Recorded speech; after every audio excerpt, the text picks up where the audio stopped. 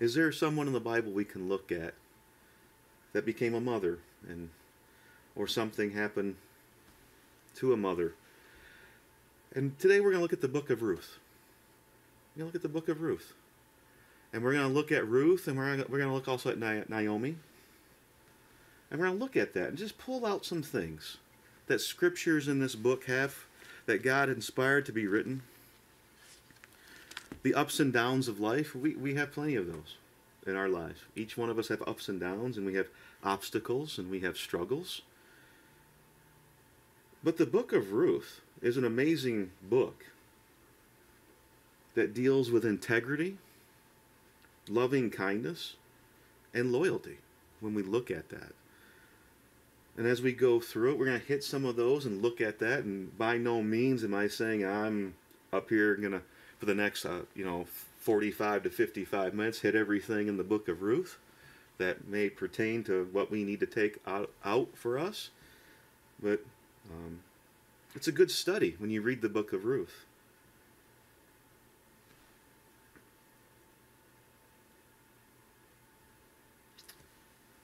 God's presence in the book of Ruth is felt throughout the book. Whether it's the chance meeting of Boaz and Ruth, did she really just happen by accident to go to work in his fields that day? Did he just happen to see her working and discover that he was related to Naomi's family? Did the events leading to this marriage all just work out by chance?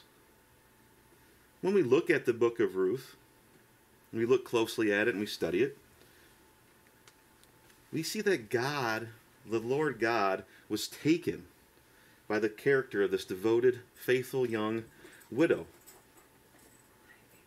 who was willing. She was very willing. We're going to go through the scriptures, and we're going to read through the book here in a few minutes here. She was willing to put others' needs before her own. The unseen hand of God was at work to bring all these things to pass.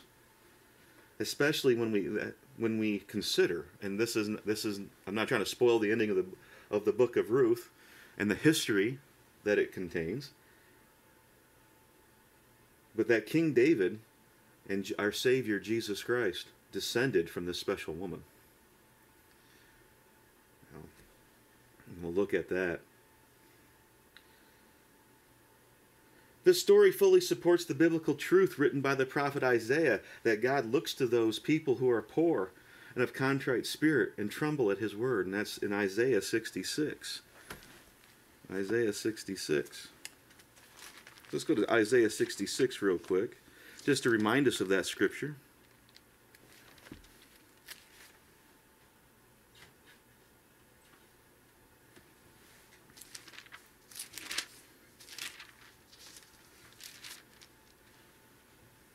Isaiah 66, verse 2. He says, "For all those things my hand has made, and all those things exist, says the Lord. But on this one will I look, on him who is poor and of contrite spirit, and who trembles at my word." And we have been kind of talking about that the past few weeks, or the months, as we live in the world around us. God's eyes are on those who are humble, who is poor and contrite spirit. That means being humble, and trembles at the word of God. And so Ruth, when we read about that, Ruth does those things. Ruth does, she's, as we read through, a great example of that. In the midst of all that was happening at that time in history, the attention of our great God was caught by a quiet young widow working in the fields. We see this, and one of the lessons that we can take out of this is he is most impressed with the quality of the character that we show. And that's what we need to build on. We've read many scriptures, the apostles, Peter writes about it, and Paul, how our character is being built. It's something we need to focus on, and we need to strive for godly character. As God told Samuel when he was searching for the one to anoint as king, Do not look at his appearance or at his physical stature, because I have refused him. For the Lord does not see as man sees, for man looks at the outward appearance, but the Lord looks on the heart. And that comes from 1 Samuel 16, verse 7. And we remember that in our history, that Samuel thought, oh, I'm going to go see Jesse. I'm going to go see Jesse's boys. And here's all these young men coming, and they look, tall. And God says, nope, not that one. Nope, not that one. Nope, not that one. Nope, not that one. Samuel finally says, is there anybody else around here? Well, my youngest is out in the field, David.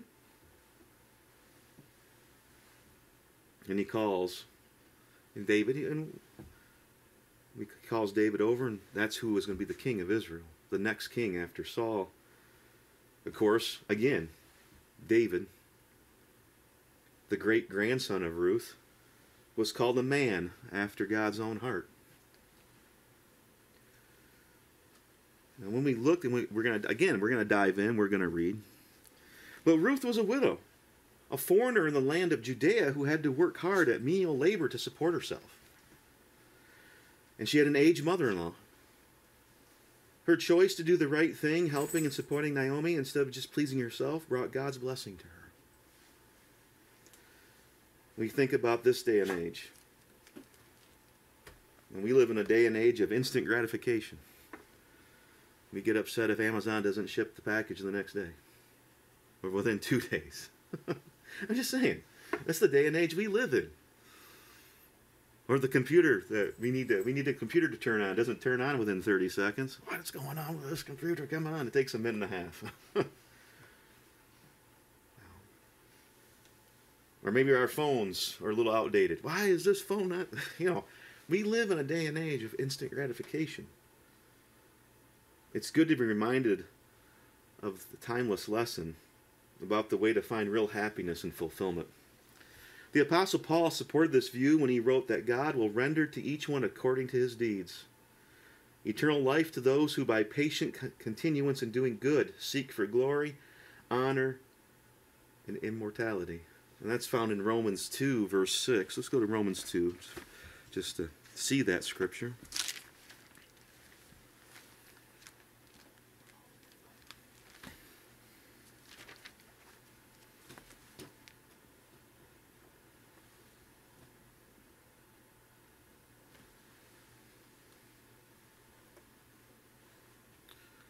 Romans 2, verse 6 says, who will render to each one according to his deeds? God's watching. God sees all. Verse 7, eternal life to those who by patient continuance in doing good seek for glory, honor, and immortality. I'm going to continue in verse 8, but to those who are self-seeking and do not obey the truth, but obey unrighteousness, indignation, and wrath, tribulation and anguish on every soul of man who does evil, of the Jew first and also of the Greek. But glory, honor, and peace to everyone who works what is good, to the Jew first and also to the Greek. For there is no partiality with God. So he renders those the good deeds. And I know Paul also writes in other scriptures, you sow what you reap. Or you reap what you sow. Sorry, I had that backwards. You reap what you sow. You reap what you sow.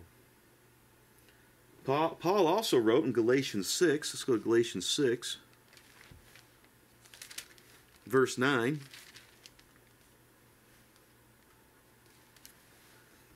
Galatians 6, verse 9, Paul writes, and let us not grow weary while doing good, for in due season we shall reap if we do not lose heart. And again, this day and age that we live in, we see the news, and we've talked about that before, and we can see Tom. Tom does a great job of news nuggets and insights, and the news he brings us, and the news that we see. I mean, there's times that we feel weary. I've asked that question before in a message. Are we tired? Are we weary? But we cannot be weary doing good. For in due season we shall reap if we do not lose heart. That's what Paul writes. And then 1 Corinthians chapter 2.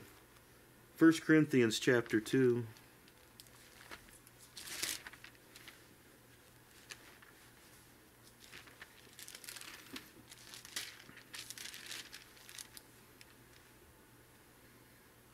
1 Corinthians 2, verse 9, Paul writes, and actually he rewrites, because this actually comes out of Isaiah.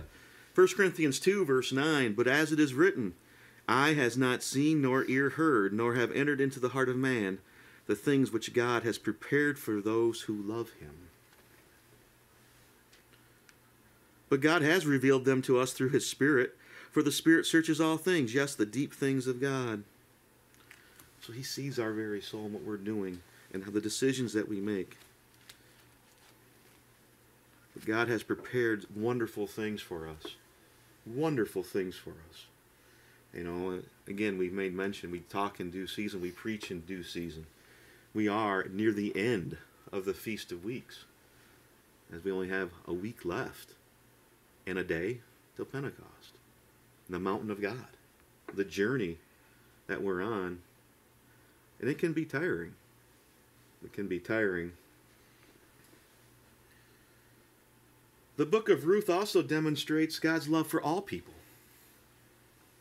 Not just his special nation of Israel, but at that time for the Gentiles, and also pictures forward to the sacrifice of Jesus Christ, where all were welcomed. All could come before the throne of God. Now you see that with Ruth, and we're going to read again. We're going to read it. We're going to get there and read it. Yes, the Hebrew people, the nation of Israel, were called out, but God loves all. And all could come and join in the redemptive plan, the redemption plan, the salvation plan that he has for humanity. Ruth was a descendant of Lot. That's Abraham's nephew, and therefore technically a Gentile.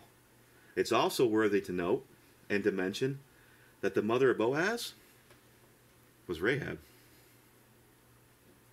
Rahab the prostitute. He was a Canaanite. Rahab that was there at Jericho and listened to God and went. And when the spies came in into Jericho, she said, "Oh, yeah, hide in here."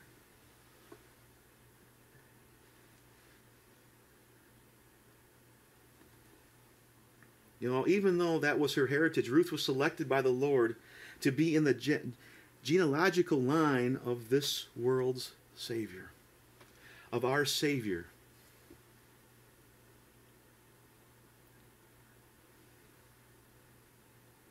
And as I said, this is, you know, a preview of and a hint of the time to come when all nations could hear the gospel and thus ideally be united in Christ, where it says in Matthew 28,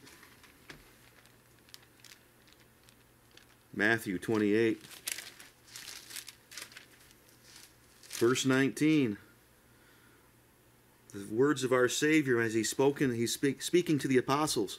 Go therefore and make disciples of all the nations, baptizing them in the name of the Father and the Son and of the Holy Spirit. Go to all of them. I believe we read last week Paul when he said Saul, he was to be not only to the Gentiles, but he was also going to. Paul was to go out later on to all people that would hear the truth and be, you know, God would touch their minds. Ephesians chapter 2.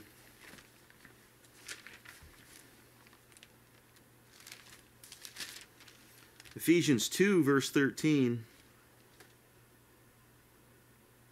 But now in Christ Jesus you who once were far off have been brought near by the blood of Christ. That was an invitation to all. And he's talking to the church in Ephesus, and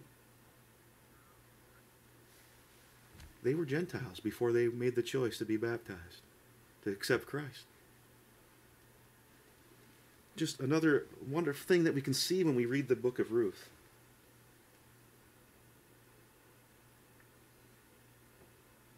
As we go, and we've already kind of mentioned this already, but when we read the book of Ruth, it demonstrates the workings of divine providence. The Lord God took favor with Ruth. His hand was in the meeting of Ruth and Boaz. And other things too we're going to read. You know, we will read when we get in chapter 2 how she happened to light on the portion of the field belonging to Boaz in chapter 2. Surely this was no accident. Ruth, as a stranger in Bethlehem, knew neither persons nor properties. She might have come upon fields of strange and unfriendly owners. Who knows? God in his wisdom so ordered that without knowing it, she entered the field of one who was the family of Elimelech. I might be saying that wrong. But the Lord, through natural causes, seemingly through natural means and natural causes, can manipulate events to accomplish his will. And what a great tribute to Ruth, who God so signally honored that he chose her over all other maidens of Israel at this critical moment in history. God's going to work with who he wills to work with. Makes you think of, told Moses, I'll raise up rocks to do my work. I'll find people that'll do what I ask them to do. You will find.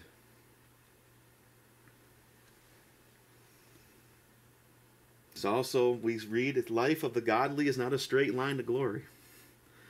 We live it. Think how many years. Again, you have to answer that question of yourself. How many years have you known God and been baptized and have accepted the calling? Our life's not a straight line to glory. Our straight line, it's not a line straight to that mountain of God. Hills and valleys. Maybe bumped off course here and there.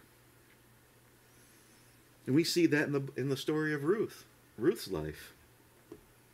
It's a story of setbacks. But it's also a story of hope. Ruth, chapter 1, verse 1.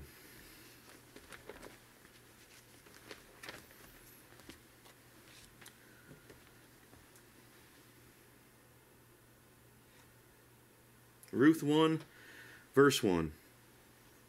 Now it came to pass in the days when the judges ruled that there was a famine in the land. And a certain man of Bethlehem, Judah, went to dwell in the country of Moab, he and his wife and his 2 sons. The name of the man was Elimelech, the name of his wife was Naomi, and the names of his 2 sons were Mahlon and Chilion. Ephrathites of Bethlehem, Judah. And again, if I mess up the names. And they went to the country of Moab and remained there. Then Elimelech, Naomi's husband, died, and she was left and her 2 sons. Now they took the wives of the women of Moab. The name of the one was Orpah, and the name of the other Ruth. And they dwelt there about 10 years. Then both Mahlon and Chilion also died, so the women survived her 2 sons and her husband. And you can't think of anything worse, really, for Naomi. She lost, her husband and her 2 sons. Then she arose with her daughters-in-law that she might return from the country of Moab, for she had heard in the country of Moab that the Lord had visited his people by giving them bread. Therefore she went out from the place where she was, and her 2 daughters-in-law with her, and they went on the way to return to the land of Judah. And Naomi said to her 2 daughters-in-law, Go, return each to her mother's house. The Lord deal kindly with you, as you have dealt with the dead and with me. The Lord grant that you may find rest, each in the house of her husband. So she kissed them, and they lifted up their voices and wept, and they said to her, Surely we will return with you to your people. But Naomi said, Turn back, my daughters, why will you go with me? Are there still sons in my womb, that they may be your husbands? Turn back, my daughters, go, for I am too old to have a husband. If I should say I have hope, if I should have a husband tonight and should also bear sons, would you wait for them till they were grown? Would you restrain yourselves from having husbands? No, my daughters, for it grieves me very much for your sakes, that the hand of the Lord has gone out against me. And she's in despair. She's obviously sad, beyond sad. Then they lifted up their voices and wept again, and Orpah kissed her mother-in-law, but Ruth clung to her. And she said, Look, your sister-in-law has gone back to her people and to her gods. Return after your sister-in-law. But Ruth said, Entreat me not to leave you, or to turn back from following after you. For wherever you go, I will go. And wherever you lodge, I will lodge. Your people shall be my people, and your God, my God. It just, just the impact of that statement. I don't know, to have a Gentile say that. God must have, to me, God must have blessed the family of Elimelech and his wife Naomi, and they were a great example, kept the holy days, kept the word of God. They had to be great examples. Because they weren't living in Judea, they were living in Moab. And to have Ruth say that, your God will be my God. Where you die, I will die, and there will I be buried. The Lord do so to me, and more also, if anything but death parts you and me. It also speaks to Ruth's character. She saw Naomi, a widow. Her sons were gone. There was going to be nobody to take care of her. And Ruth said, no, I will go with you. I will be with you. I will help you. When she saw that she was determined to go with her, she stopped speaking to her. Now the two of them went until they came to Bethlehem, and it happened when they had come to Bethlehem that all the city was excited because of them, and the women said, is that Naomi? But she said to them, do not call me Naomi, call me Mara, for the Almighty has dealt very bitterly with me. I went out full, and the Lord has brought me home again empty.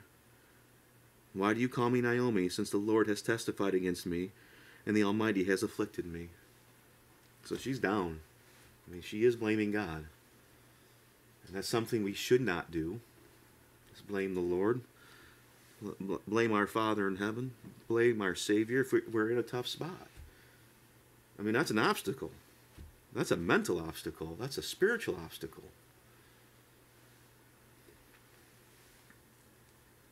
So Naomi returned, and Ruth the Moabite, I'm going to say that wrong.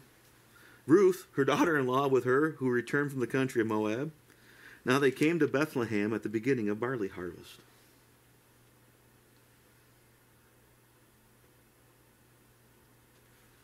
Chapter 2, verse 1. There was a relative of Naomi's husband, a man of great wealth of the family of Elimelech. His name was Boaz. So Ruth said to Naomi, please let me go to the field and glean heads of grain after him, in whose sight I may find favor. So they just, as we mentioned earlier, she just happened to find Boaz's field.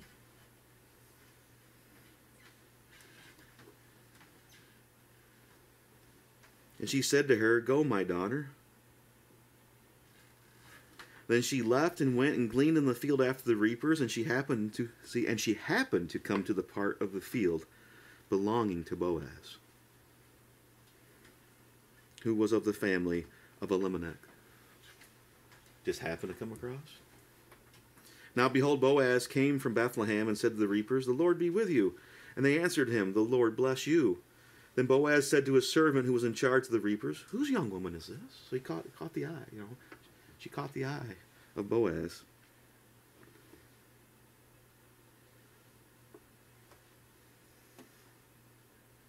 So the servant who was in charge of the reapers answered and said, it is the young Moabite woman who came back with Naomi from the country of Moab. And she said, please let me glean and gather after the reapers among the sheaves. So she came and has continued from morning until now, though she rested a little in the house. Again, they're following. Boaz is following. His servants are following God's word. He said, don't harvest the ends of the field. Leave them. Don't harvest from corner to corner, from edge to edge. Leave some along the edge for the passerby and for whoever might need it. Then Boaz said to Ruth, you will listen, my daughter, will you not? Do not go to glean in another field, nor go from here, but stay close by my young women. He didn't have to say that. He didn't have to say that. Let your eyes be on the field which they reap, and go after them. Have I not commanded the young men not to touch you? And when you are thirsty, go to the vessels and drink from what the young men have drawn. So she fell on her face, bowed down to the ground, and said to him, Why have I found favor in your eyes, that you should take notice of me, since I am a foreigner? She's like, why? He's being very kind. He's being very generous. And Boaz answered and said to her, It has been fully reported to me all that you have done for your mother-in-law since the death of your husband, and how you have left your father and your mother and the land of your birth, and have come to a people whom you did not know before. The Lord repay your work, and a full reward be given you by the Lord God of Israel, under whose wings you have come for refuge. See, there's hope building. See the hope building? There's hope. She made a commitment to the Lord God. The Lord God has heard and seen that commitment. She still has to work at it. She didn't just show up and somebody said, hey, here's the basket of barley, have fun with it. No, she still had to work and work from morning to night to get the wheat, but God was blessing her to get enough for her and Naomi, and blessed her in the right field at the right time. Then she said, Let me find favor in your sight, my lord, for you have comforted me and have spoken kindly to your maidservant, though I am not like one of your maidservants. Now Boaz said to her at mealtime, Come here and eat of the bread, and dip your piece of bread in the vinegar. So she sat beside the reapers, and he passed parched grain to her, and she ate and was satisfied and kept some back. And when she rose up to glean, Boaz commanded his young men, saying, Let her glean even among the sheaves, and do not reproach her. And also let grain from the bundles fall purposely for her. Leave it, that she may glean, and do not rebuke her. Again, didn't have to do that. He was following God's law just by letting her have the edges. Go and walk in the edges. He did not have to do that. So we see Boaz's character. We also see the hand of God. So she gleaned in the field until evening and beat out what she had gleaned, and it was about an ephah of barley. Then she took it up and went into the city, and her mother-in-law saw what she had gleaned. So she brought out and gave to her what she had kept back after she had been satisfied. And her mother-in-law said to her, Where have you gleaned today? And where did you work? Blessed be the one who took notice of you. So she told her mother-in-law with whom she had worked, and said, The man's name with whom I work today is Boaz. Then Naomi said to her daughter-in-law, Blessed be he of the Lord who has not forsaken his kindness to the living and the dead. And Naomi said to her, This man is a relation of ours, one of our close relatives. Ruth said, He also said to me, You shall stay close by my young men until they have finished all my harvest. And Naomi said to Ruth, her daughter-in-law, It is good, my daughter, that you go out with his young women, and that people do not meet you in any other field. Something could have happened to her. Something bad could happen to her. So she stayed close by the young women of Boaz to glean until the end of barley harvest and wheat harvest, and she dwelt with her mother-in-law.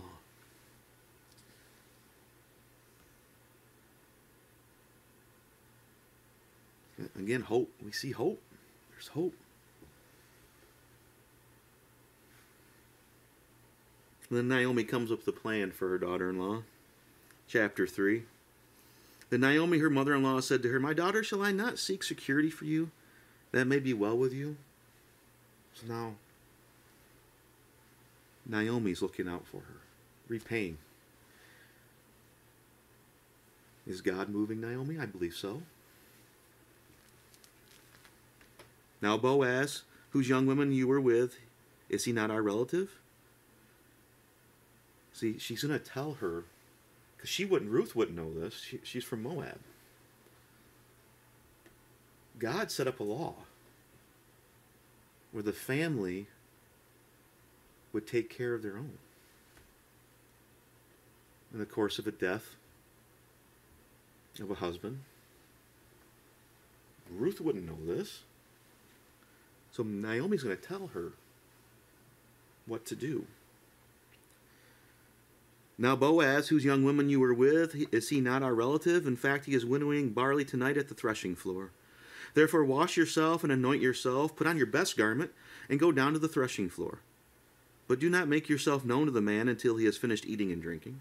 Then it shall be when he lies down that you shall notice the place where he lies, and you shall go in, uncover his feet, and lie down, and he will tell you what you should do. And she said to her, all that you say to me I will do. So she went to the threshing floor and did according to all that her mother-in-law instructed her. And after Boaz had eaten and drunk, and his heart was cheerful, he went to lie down at the end of the heap of grain, and she came softly, uncovered his feet, and lay down. Now it happened at midnight that the man was startled and turned himself, and there a woman was lying at his feet. And he said, who are you? So she answered, I am Ruth, your maidservant. Take your maidservant under your wing, for you are a close relative. And in the Hebrew, although in the New King James it is translated close relative, it actually means you are the Redeemer. You are the kinsman Redeemer. Then he said, blessed are you of the Lord, my daughter, for you have shown more kindness at the end than at the beginning, and that you did not go after young men, whether poor or rich. And now, my daughter, do not fear. I will do for you all that you request. For all the people of my town know that you are a virtuous woman. Now it is true that I am a close relative. However, there is a relative closer than I. So he's just being honest. He says, yeah, I can do what you ask. But there's actually, according to God's word and God's law, there's somebody actually a closer relative than I am. Stay this night, and in the morning it shall be that if he will perform the duty of a close relative for you, or the kinsman redeemer, good, let him do it. But if he does not want to perform the duty for you, then I will perform the duty for you. As the Lord lives, lie down until morning.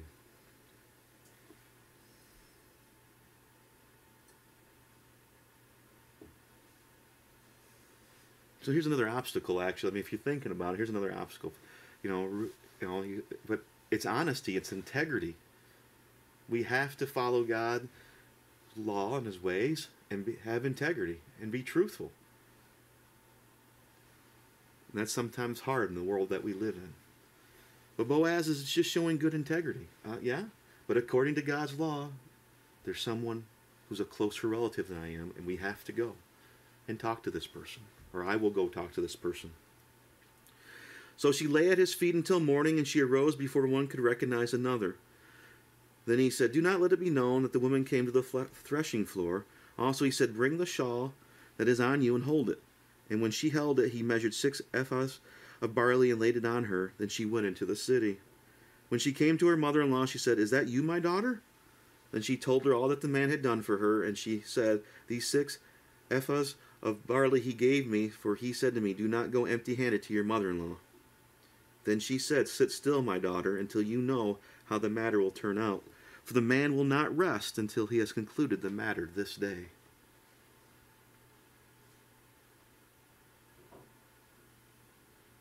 So Boaz is on the mission to help her. One way or the other, he's going to solve this problem. That's what Naomi said, and that his character shows through. And we have chapter 4.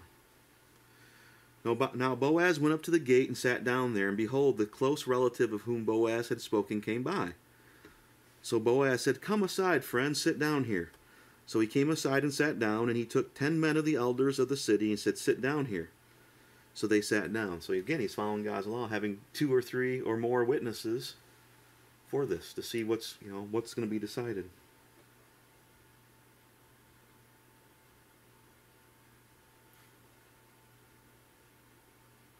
Then he said to the close relative, Naomi, who has come back from the country of Moab, sold the piece of land which belonged to our brother Elimelech. And I thought to inform you, saying, buy it back in the presence of the inhabitants and the elders of my people. If you will redeem it, redeem it. But if you will not redeem it, then tell me, that I may know, for there is no one but you to redeem it, and I am next after you. And he said, I will redeem it. I will redeem it. Then Boaz said, on the day you buy the field from the hand of Naomi, you must also buy it from Ruth, the Moabitess, the wife of the dead, to perpetuate the name of the dead through his inheritance. To raise up the name of the dead, to keep that line going. That was the law. They would keep the line going of the person that died. You know, the son, the brother, you know. Well, that changed. We're going to just read in a moment the next. That changed the decision. For whatever reason, that changed. That, by saying that, triggered this closer relative to say in verse 6, and the close relative said, I cannot redeem it for myself, lest I ruin my own inheritance. So for whatever reason, that changed his decision. Nope, I'm not going to do it. I don't want to redeem it. Whether that was, you know, if he would have said yes, and this gentleman married Ruth and had a son with Ruth, or whatever the case may be, then not only would his lands go to his son, but also the lands of Abimelech, and it would all, you know, he didn't want to ruin his own inheritance.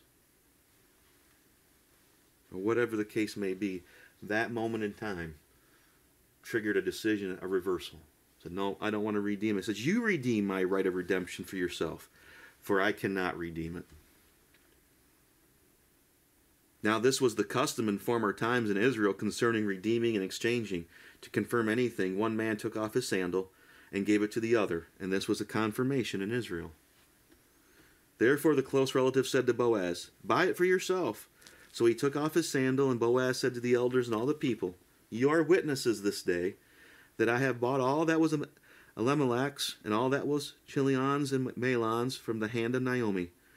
Moreover, Ruth, the widow of Mahlon, I have required as my wife, to perpetuate the name of the dead through his inheritance, that the name of the dead may not be cut off from among his brethren and from his possession at the gate.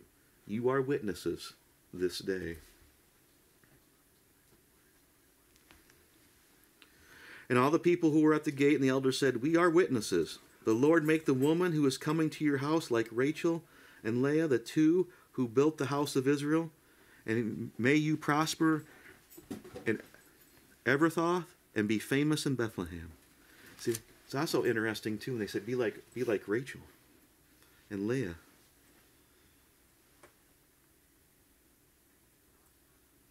Be fruitful. She wasn't fruitful though. She was barren. Ruth is barren. Maybe they found that out. Maybe that would cross the mind of the person that said, you know, I couldn't have any children with her because she's barren, and that's why he said no. I don't know. But the women said, let her be like Rachel and Leah, the two who built the house of Israel. And it says in verse 12, may your house be like the house of Perez, whom Tamar bore to Judah, because of the offspring which the Lord will give you from this young woman. So a blessing comes. And they ask for the blessing.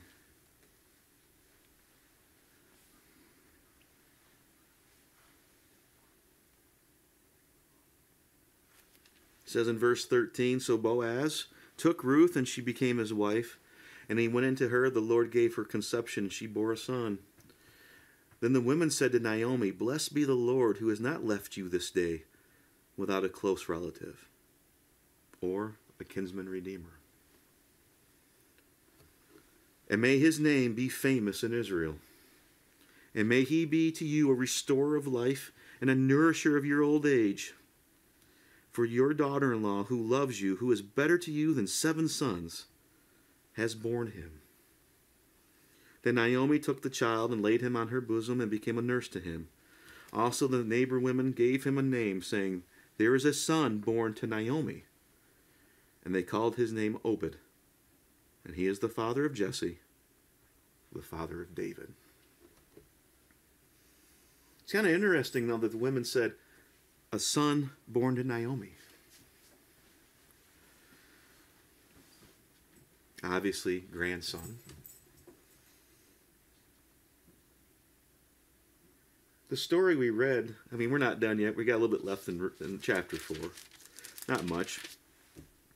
But the book started with Naomi's loss. The story with Naomi And it ends with Naomi's game.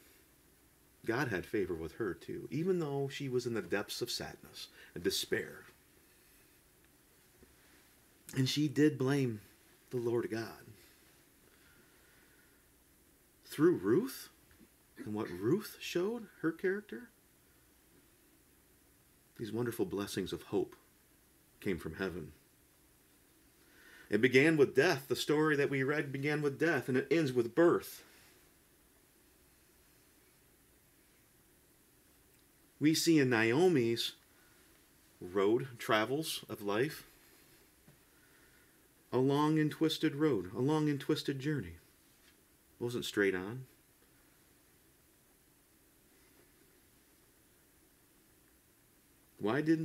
What's a possibility that the women said a son had been born to Naomi and not to Ruth?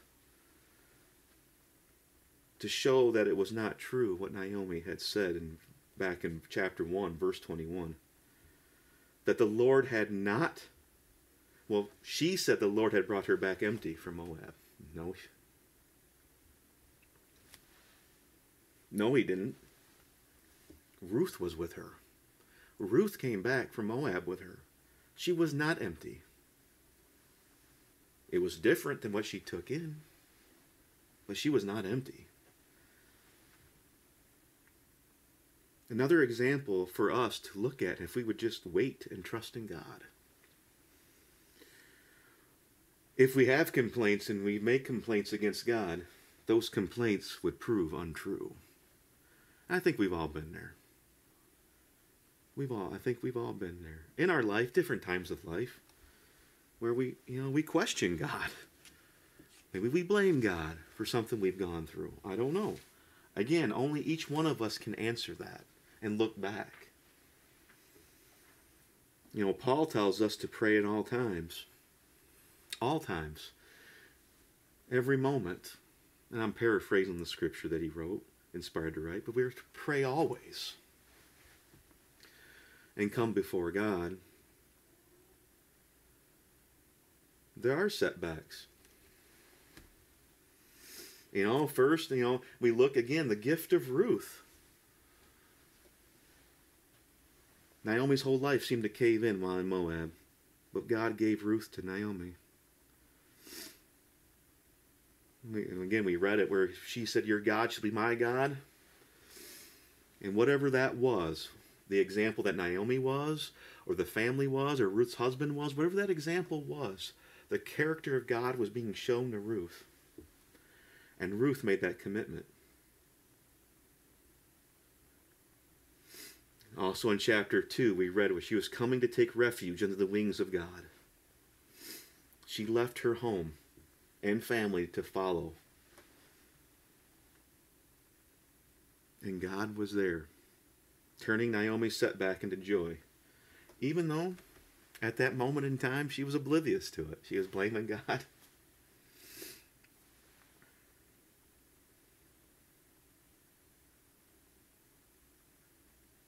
What awesome.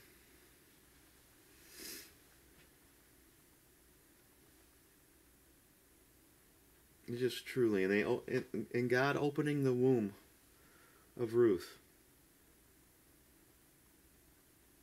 The key there, the clue to that for Ruth being barren was in chapter 4, verse 11. We just read that. The women prayed for them. The women of the town prayed for Boaz and Ruth. They knew that Ruth was married for 10 years without a child. And they remembered Rachel, whose womb the Lord had opened long before. And they pray that God will make Ruth like Rachel and Leah. So the clues are there that Ruth was barren.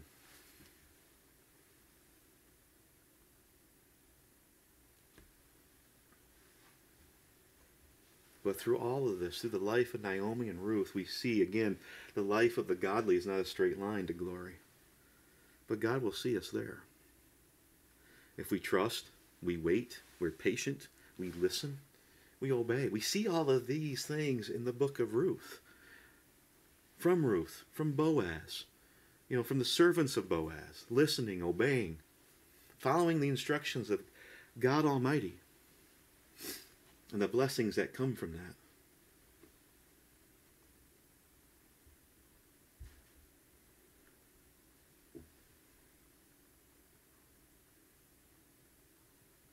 Then we see, let's go back and finish chapter 4. I'm going to start again in verse 17. We're going to finish out chapter 4. So Ruth 4, verse 17. Also the neighbor women gave him a name, saying, "This is a son born to Naomi." And they called his name Obed. He is the father of Jesse, the father of David. Now this is the genealogy of Perez. Perez begot Hezron. Hezron begat Ram, and Ram begot Amminadab. Amminadab begot Nahshon, and Nahshon begot Salmon, and Salmon begot Boaz, and Boaz begot David. Boaz begot Obed, Obed begot Jesse, and Jesse begot David. It points to David. The story points. The history, the ancestral line of David, King David. And we know that King David points forward to our Savior, Jesus Christ. And our Savior, Jesus Christ, points forward to the resurrection of our mortal bodies. When death will be no more, neither shall be mourning, nor crying, nor pain any more, for the former things have passed away. This book is awesome in so many different ways. I mean, we didn't need to have this book, but per se. God said we need it because it's here for us to read. I mean, we have the story of King David. We could go into Samuel and read what we talked about earlier, how Samuel, the boys went past Samuel. And finally, go get David. Bring David in from the field. We have David's story. We have his son's story. We have Solomon's story. And we have the history of Israel from on. And we have the genealogy, and it leads to our Savior, Jesus Christ. But we have the book of Ruth to show us even more insight. To give us not only the life of Ruth and Naomi, but the life of Boaz as the kinsman redeemer.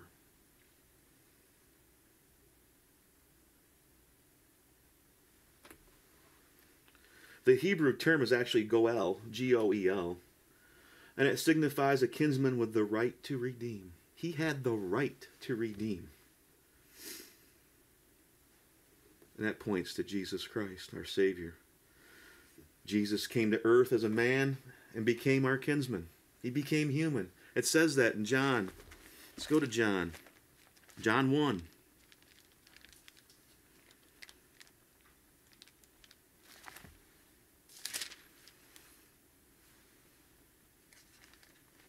John 1, verse 11. He came to his own. I mean, his own being creation, human beings, but he also came to his own, the tribe of Judah, the lineage of Judah, the lineage of David, the lineage of Ruth, the lineage of Boaz.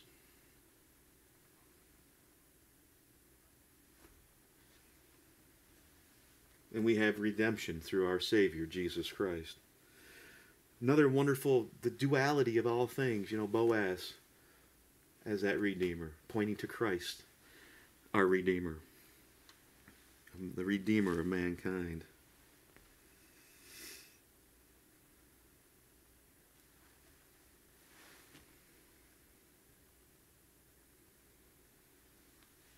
Ephesians 1, verse 7.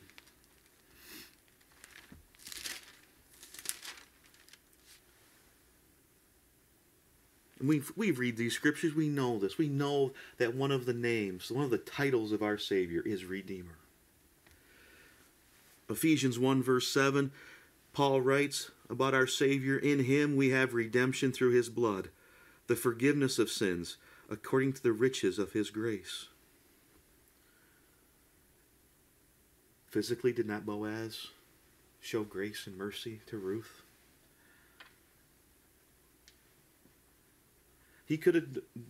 he was fulfilling the law. I'm going to repeat that again. Think about that. He was fulfilling the law that God laid down about keeping the edges of the field ungleaned so that the passerbys or the widows or people that needed it could go. He said not only that, he told his servants, have her follow you and drop some along the way.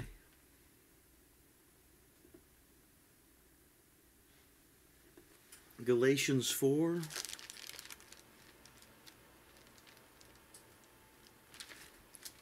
Galatians 4.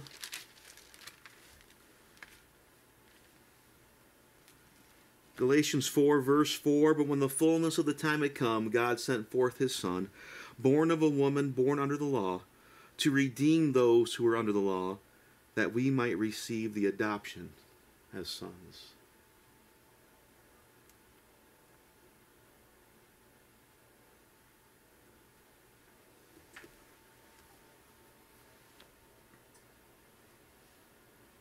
The book of Ruth.